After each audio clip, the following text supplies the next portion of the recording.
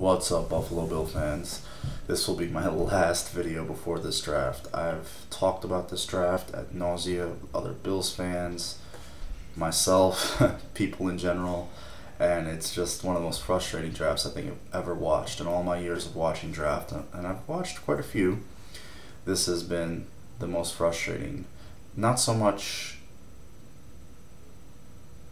confusion about where they should pick and who they should pick, just other Bills fans who just want to, oh, we'll wait on the quarterback. Well, there's no quarterback worth taking because they're just so, again, eagerly to accept anything that the mainstream sports media is throwing at you.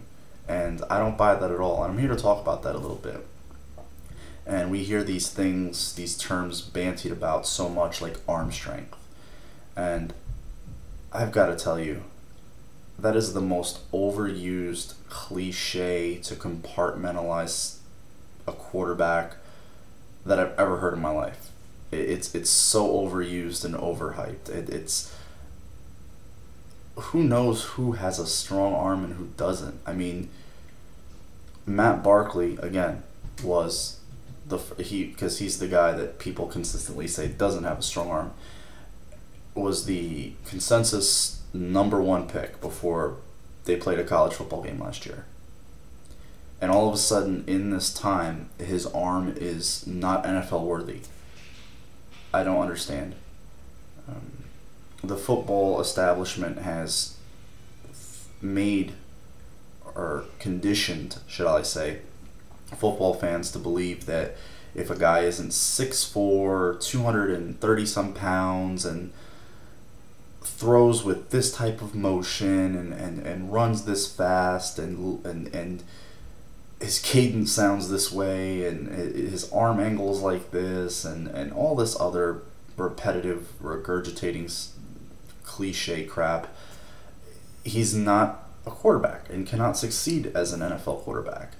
Everything the football establishment has said about Russell Wilson, Doug Flutie, Drew Brees, even Aaron Rodgers to some extent, those guys could not succeed because they didn't have enough arm, they weren't prototypical in size, so on and so forth. And they have proven that that is total BS. And it's been done many, many times before. And there's been many prototypical 6'4", 6'5", strong arm through pretty beautiful tight spiral quarterbacks who have bombed. So let's stop overanalyzing and over paralysis by analysis with that, because that is just, it's dry, it's done, it's meaningless. Now, on to the pre-draft luncheon. All Bills fans, sports media wanted to try to ascertain, try to decode or dissect what was said or what wasn't said, and some of the stuff I found rather interesting. Some of the things I thought were just kind of like them talking up Tavon Austin. I didn't really buy much into that, but the quarterbacks, it was interesting to me. And I'm of the opinion sometimes the best time to hide something is in plain sight. The fact that I don't think anybody in the football community is of the opinion that the Bills aren't going to take a quarterback, because I believe they know they are, and the Bills are, without question. It's just a question of who, and I believe it's down to 3 people: Geno Smith, who I predicted the Bills would pick, Ryan Nassib, and Matt Barkley. They didn't really give much lip service to Geno at all. Just asked one question and that was it. I assume either to deflect as much attention as possible, or they just believe he's not going to be there, which is also possible. Now, down to Nassib and Barkley.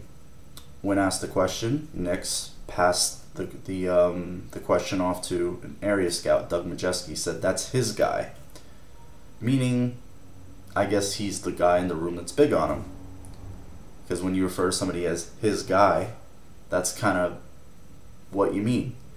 The guy kind of laughed, Majeski, and he gave his pretty much redundant analysis, which is the same things all scouts say about these young quarterbacks. So they have good arm, they pick up the system, they're very coachable, they're sharp, etc., etc. Then asked a question about Barkley. All the different, questions that one would ask, but Joe Buscaglia asked the question about Barkley. Pretty straightforward, and here's what was said. He's a brilliant guy, very smart, picks it up in a hurry. I mean, he's played in a good league, and Doug, won't you go with him?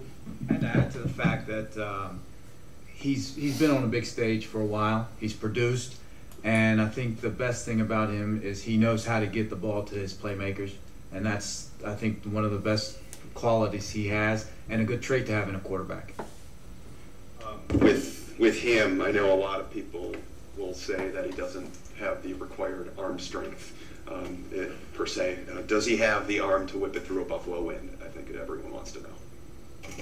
In our opinion, a guy that doesn't have an outright cannon can still get away with it with having timing and being able to anticipate throws and being able to have knowledge of defenses and when to throw to a spot and when to adjust his throwing motion to get the most out of what he has.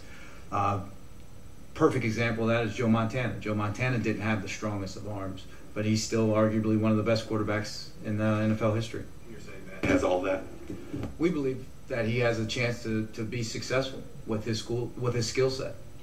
Joe, when you say a lot of people say that, I don't know who that is, but a lot of it, that old boy a year ago was the #1 guy, and then he got hurt, and I don't know how much that affected him, and neither does that. A lot of people, they probably don't either.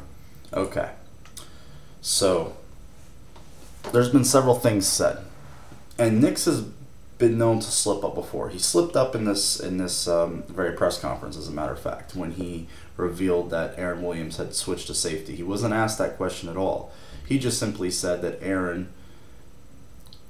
could move inside or move outside and play the slot. And they were like, well, he's not a cornerback anymore? And he's like, no, he's been moved to safety. I'm not saying that. They're saying that. And he kind of had to clear it. And it was like, okay, he kind of slipped. And Nix has been candid, I feel like, in the past with a lot of things. I don't think that he's ever been, fooling anybody with I mean, even Cordy Glenn last year. It was everybody knew the Bills loved Cordy Glenn. It was just a question of whether he was a guard or a tackle. They were very adamant that he was a tackle. But anyway, things that have been said by Nix in the last week. He said this several times. Twice, definitely. John Murphy Show, here in this press conference, believes there's 2 to 3 franchise quarterbacks in this draft. 2 to 3. He's alluded to the fact that Barkley was the #1 guy several times before he got hurt. And he just did it again for you to listen to. We might have had to lose 12 or 13 games to get Barkley, but it doesn't look that way.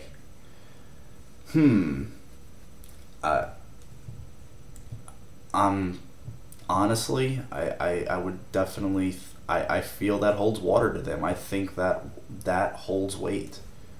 I think that they feel very strongly about that. I don't think that they're hiding that in the least. And the fact that Nix took the question, passed it off to the future GM of the team, then added to it at the end, I think that means something. And I think they're very content at staying there at 8.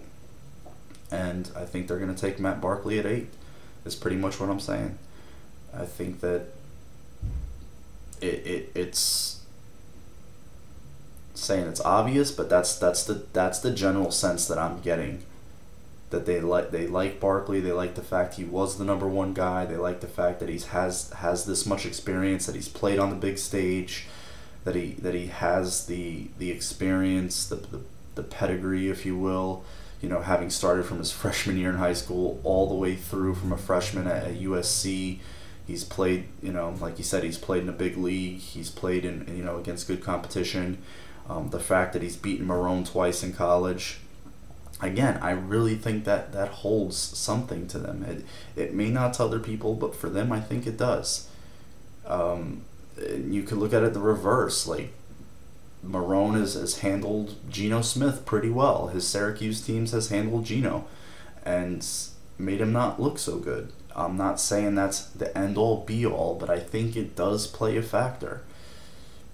You know, it just, Marrone's last game in college was against him. You know, looking at it at first doesn't mean as much, but I think that if you go over it again and again and again, I think it does. And I think if you had a guy light you up to the tune of 11 touchdowns and only 1 interception in 2 games, that might mean something also. I just think the arrow is pointing to Barkley. It's just a gut feeling I have. I've shared it with some other people. I want to hear your thoughts, your opinions, but that's the way I feel like it's going. Again, the offense they're going to kind of run like they've said, West Coast mixed in with K-Gun principles, the up-tempo, the fast pace. I haven't heard or read anywhere. Everybody's just kind of the assumption that there's going to be this pistol/read option in there, and I don't think that's a long-term offense in the NFL, and it's not a long-term offense for an NFL quarterback. You're not going to see Colin Kaepernick running that when he's, in his 30s or when he's in his early 30s. It's just not sustainable. You get a guy hurt doing that. I mean, look at Ben. Ben's not a running quarterback, but he's a guy who's taken a lot of hits. He makes a lot of plays with his legs, and he's big. And you've seen over the last few years, he's started to break down and miss multiple games because of it. The best way to keep your quarterback on the field is to keep him clean, keep him in the pocket, and get the ball out of his hands quick. And that's what you see the quarterbacks like the Eli Mannings, the Peyton Mannings, the Tom Bradys, the Drew Brees even. That's what they do. And I just feel like that's where they're headed. Not to overanalyze it, not to change my pick at the last minute, but it's just kind of the general sense I'm getting before this draft comes around that the pick is going to be Matt Barkley at 8. All right, Bills fans, let me hear your thoughts, your opinions, your feedback, and let me know what you think.